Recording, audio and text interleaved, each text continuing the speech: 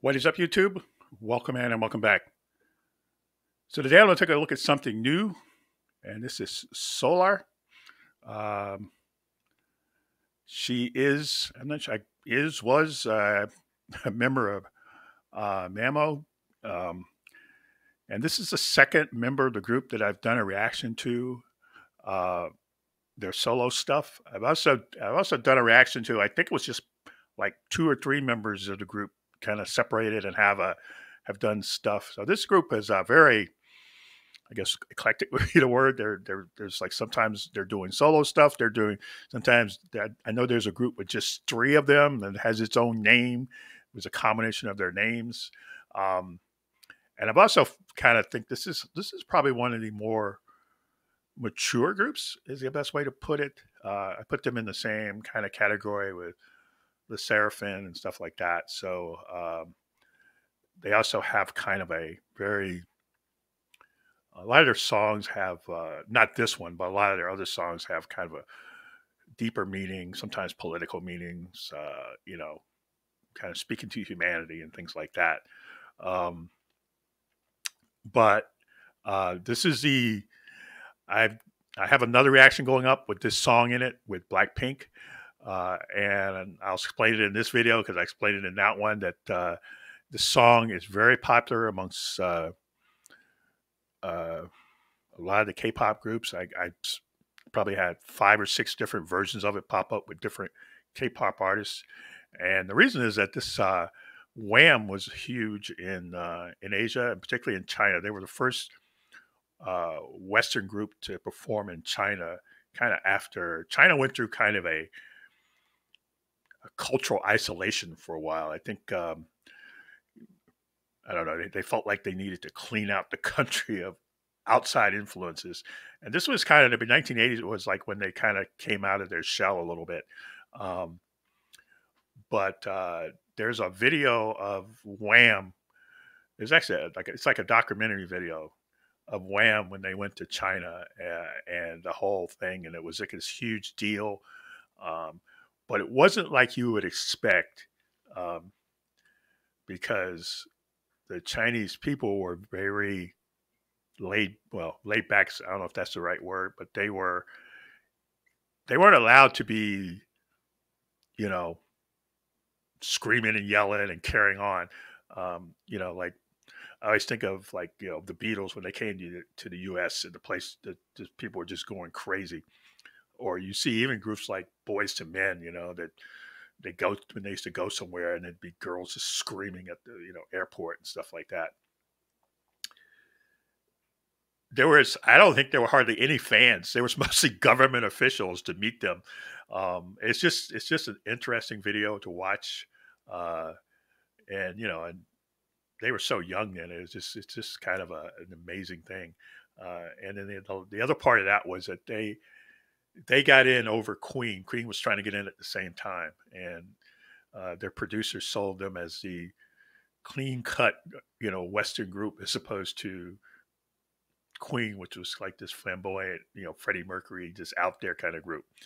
So anyway, yeah, this song is very popular. Like I said, and since I've seen all these K-pop groups, I'm seeing it with China. I'm seeing it's popular in Japan too. So yeah, let's check it out.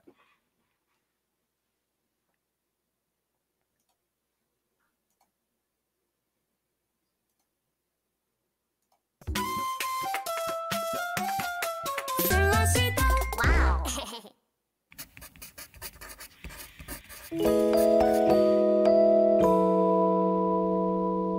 Last Christmas I gave you my heart, but the very next day you gave it away.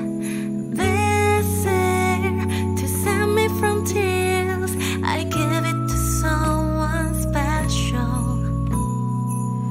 Once bitten and twice shy, I kept my distance, but you still catch my eye. Tell me, baby, do you recognize me?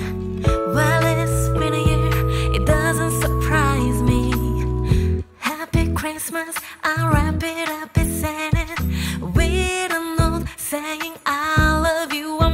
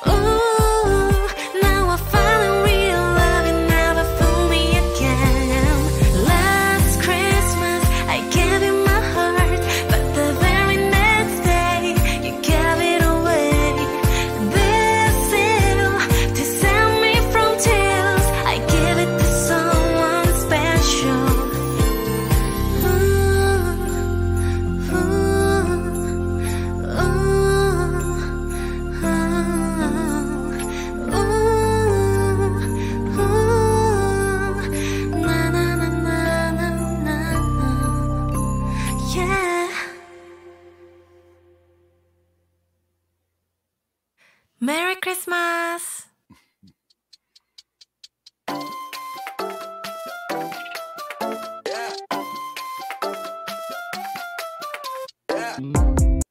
Well, yeah, they're a very talented group. They all have, every time I see something, there's like, they're all stepping out, doing their own separate things and doing different things. Very versatile group. Um, and again, I think they were kind of one of the more mature groups, I guess is the best way to put it, out there. But yeah, that was good. She's got a great voice, and showed a lot of personality in that video. So yeah, it's very cute. Anyway, yeah, let me know what you think. Leave a comment down below, and if you found this interesting, like, comment, and subscribe. Let me see you later. Bye.